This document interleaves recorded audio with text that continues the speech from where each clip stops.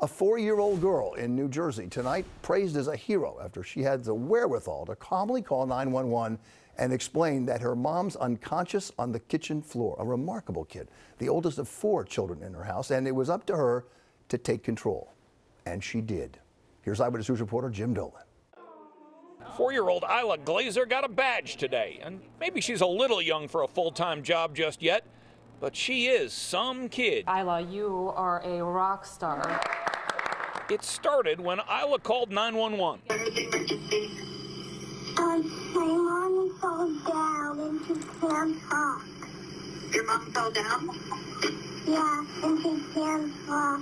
Isla was in her Franklin Township home with her mom and 3 younger siblings, including 1-year-old twins. But her mom was on the kitchen floor, unconscious. Is she sleeping? No. What if you tried tapping her on the arm? I tried. You tried? Do you want to try again? Yeah.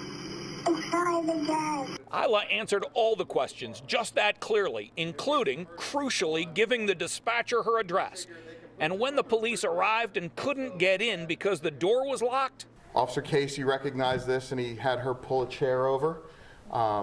She pulled the chair over like a champ, unlocked the door, and everyone was able to make entry. When Haley, the mom, came to that day, a police officer was standing over her, and Haley looked around for her daughter. She was feeding yogurt to the twins.